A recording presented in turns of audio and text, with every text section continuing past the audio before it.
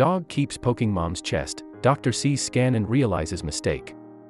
When her dog had nudged her like that, she knew something was very wrong. Something inside her. Something waiting to reveal itself.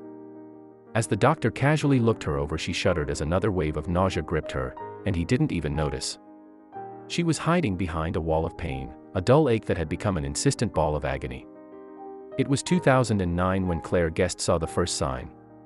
Her dog, Daisy, had been acting strangely for a while now, refusing to follow commands and acting as though she was afraid of her.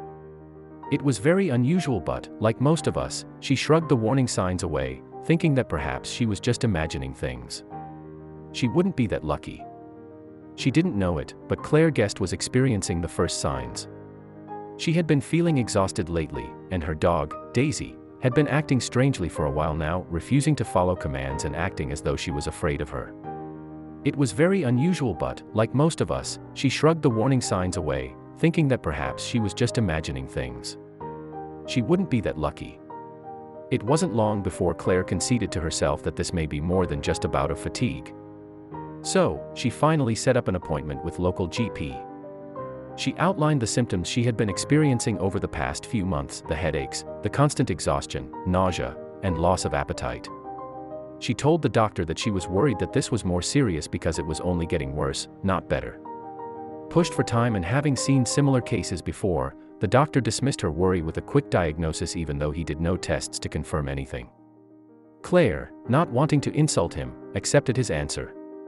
She grasped the script he had scribbled down on his pad in her hands as another wave of nausea hit her.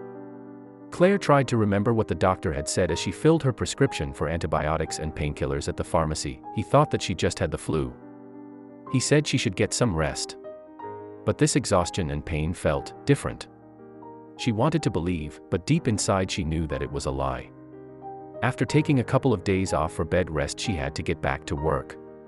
The pain medication was helping with some of the symptoms. The sharp shooting pain in her chest was more of a dull throb now, but even medicine couldn't hide the fact that the pills were masking something serious. It was only when Daisy, her Labrador retriever, did something strange that Claire knew she couldn't trust that doctor. Daisy had been adopted by Claire when she was just a puppy. I visited lots of places but eventually drove to a farmhouse where a rust-colored Labrador puppy called Daisy was sleeping by the stove with her mom. When she woke up, she gazed at me with her big brown eyes and seemed like a thoughtful, gentle dog. I knew she was the one, Claire recalls. Daisy never wanted to leave Claire's side, so when she started acting weirdly around her, she couldn't help but think that something was wrong. Daisy was now 5 years old, and Claire began to notice a drastic change in her dog's behavior. The well-trained dog began to grow more and more unresponsive. She began to refuse to follow commands and even began acting as though she was wary of her owner. Claire, a trained animal behaviorist, began to worry. Was Daisy unwell? Claire was shaken by Daisy's behavior. The sudden change was so unlike her. She was not known to become frightened easily, even taking thunderstorms that most other dogs would cower from in her stride. It was clear that the dog had sensed something inside her owner that had deeply unnerved her, but Claire wasn't ready to listen yet. Claire's symptoms became progressively worse and she began to deteriorate in front of her family's eyes, but she remained determined to get to the bottom of her illness.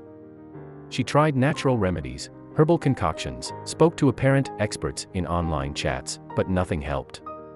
And no one could give her an answer. Maybe it was all in her head. One day, Claire drove Daisy and her 2 other dogs to the park. But instead of running off with the others, Daisy wouldn't budge. Then, Daisy walked right up to her and did something she had never done before. She anxiously nudged Claire's chest with her nose. "What's wrong, Daisy?" Claire whispered, looking into her solemn brown eyes.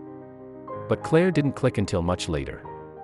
Claire eventually managed to corral Daisy out of the car and out for a walk with the others. But as the dogs raced off, she noticed something. Her chest felt slightly painful, as if she had an old bruise. She assumed that Daisy had nudged her too hard and had left her skin feeling tender. But later that evening, she felt it. "That evening as I took off my bra, I noticed a small lump under the skin," Claire recalls. And she made a decision.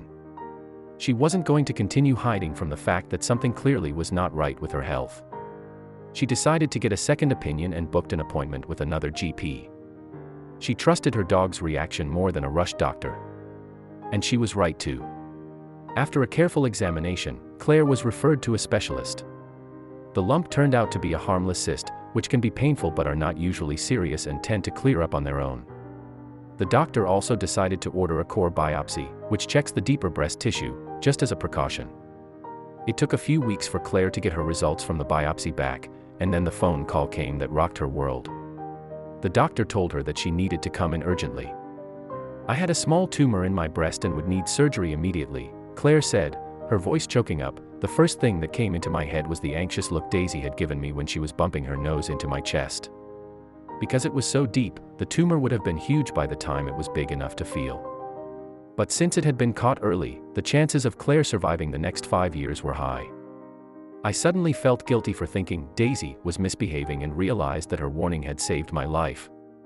Even though I was involved in cancer research, I didn't realize what Daisy was trying to tell me." Claire had been working with Daisy and other dogs in a clinical trial that was training her to detect cancer in humans. After her first-hand experience, her belief in the work she was doing only spurred her on. It was an ironic twist of fate that her own dog had alerted her to her hidden illness. Now, she knew that she had to do more. Claire had a lumpectomy and a few lymph nodes removed. Thankfully, the tests indicated that the cancer hadn't spread anywhere else in her body. She had a course of radiotherapy but didn't need chemotherapy. She's in remission and has since co-founded Medical Detection Dogs, a charitable foundation that trains dogs to detect illnesses in humans. Studies have confirmed that dogs can effectively detect cancerous cells in a human body. Cancerous cells release different metabolic waste products to healthy cells. A dog's sense of smell is so powerful that they can detect these cancerous cells even in the very early stages of cancer. Studies show that dogs can be trained to detect cancer in 93% of cases. Currently, Claire and her team are also looking into early coronavirus detection.